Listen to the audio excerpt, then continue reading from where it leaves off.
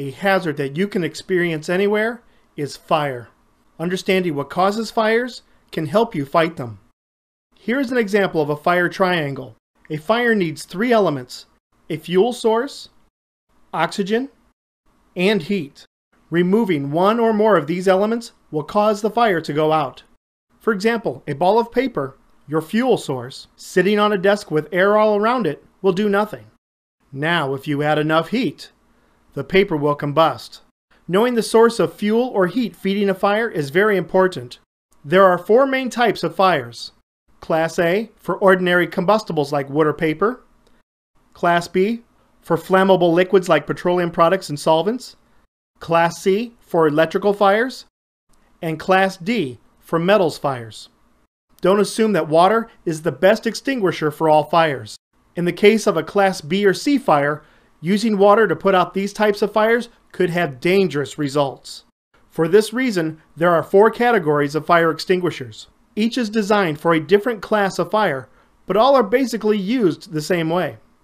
You can find what class or classes of fire the extinguisher is meant to fight by looking at the label on the outside of the fire extinguisher.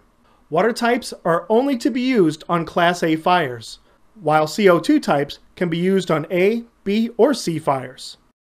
When encountering a fire, it is important that you are confident in your ability to put the fire out, and that you can fight the fire with your back toward an escape route. Operating a fire extinguisher is very simple. An easy method to remember to fight fires is the pass method. P for pulling the pin.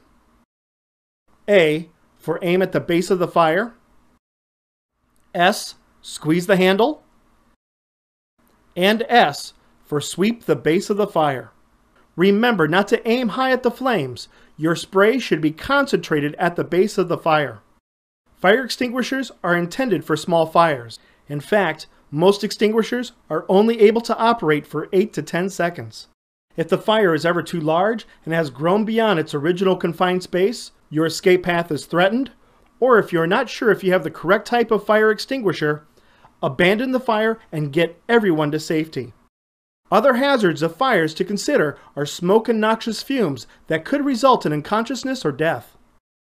Fires can be prevented. Keep your work areas clean and clutter-free. Know how to handle and store the chemicals you work with. Familiarize yourself with an emergency action plan for fires at work as well as at home.